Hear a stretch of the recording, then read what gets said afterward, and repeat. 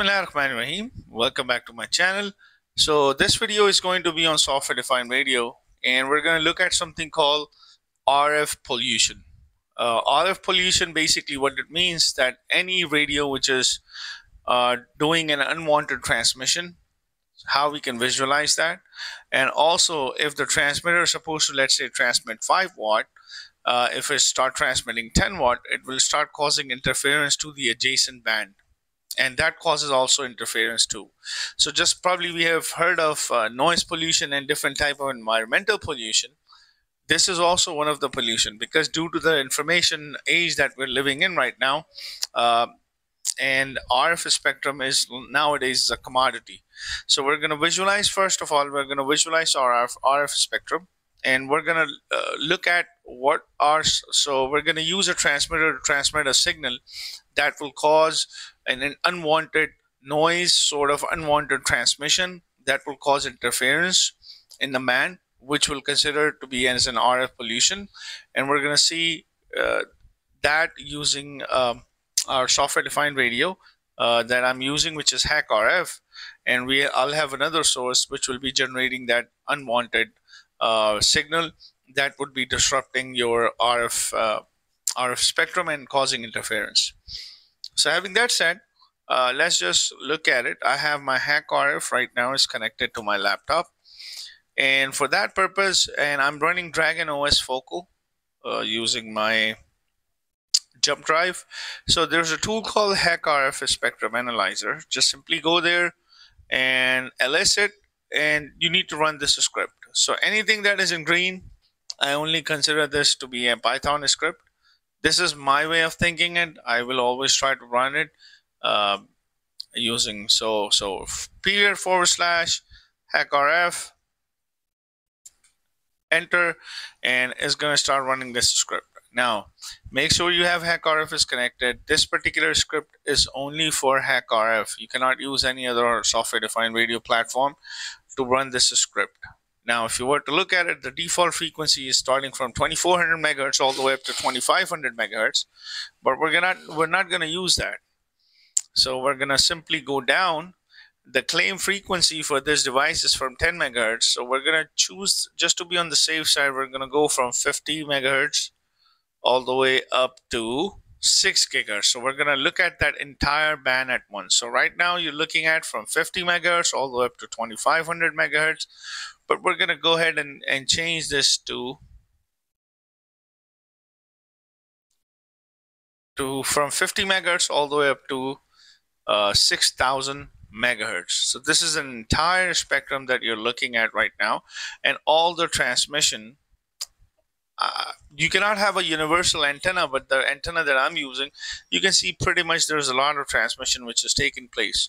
So this HackRF is now working in a receiving mode. I can just simply increase the gain a little bit.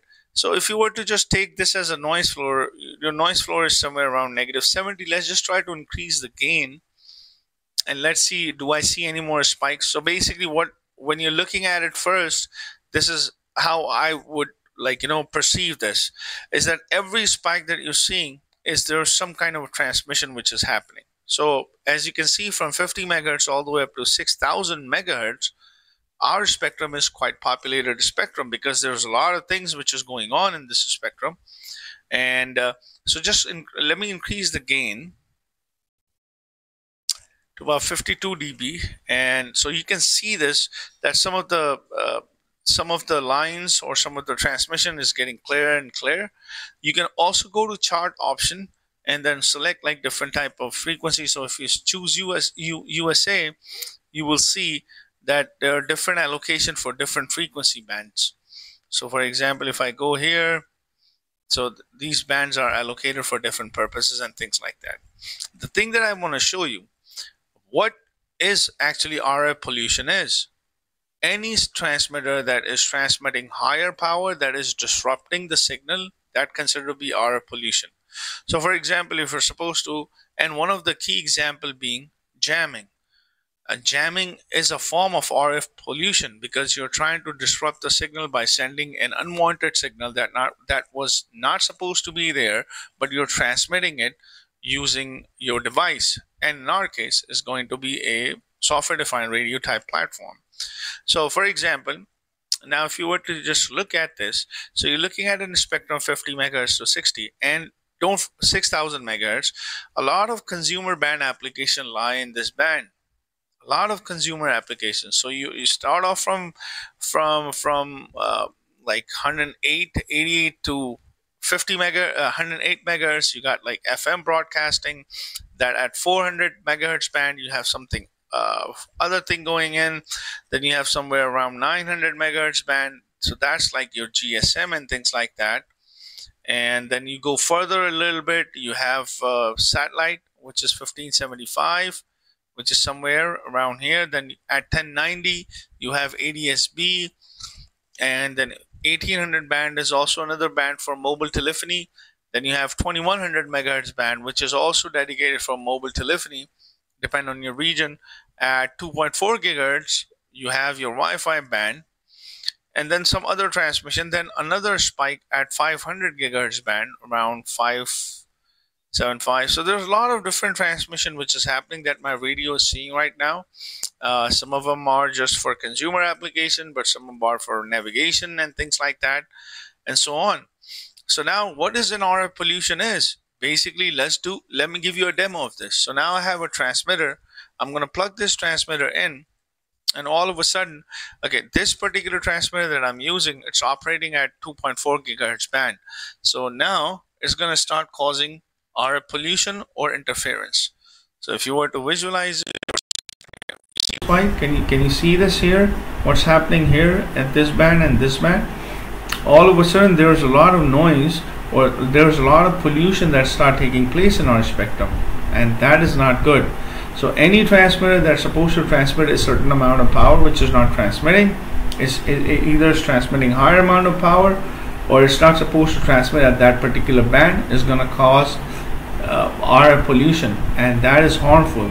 Because consider this, just like your environment, this RF environment is also a commodity, because companies and your service providers, they pay for that service. They pay to get license or to get lease of a particular spectrum for a certain period of time, and if you start transmitting on that, that will cause an interference and will cause pollution like this. So let me remove this, let me turn off this transmitter, and as you can clearly see, your spectrum goes back.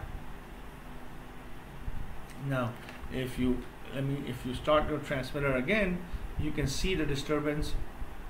All of a sudden you have disturbance over here in this region, around 1500 1200 region, and then you start having disturbance around this region as well. So this is what I mean to say when you think of RF pollution. What is that? This is what it is: unwanted signal which was not supposed to be there, but they are there. That is disrupting the RF environment. So I hope you like this small tutorial in the understanding of what is RF pollution is. If you have any questions, just leave it in the comment section, and please don't forget to like and subscribe to my channel, and thanks for watching.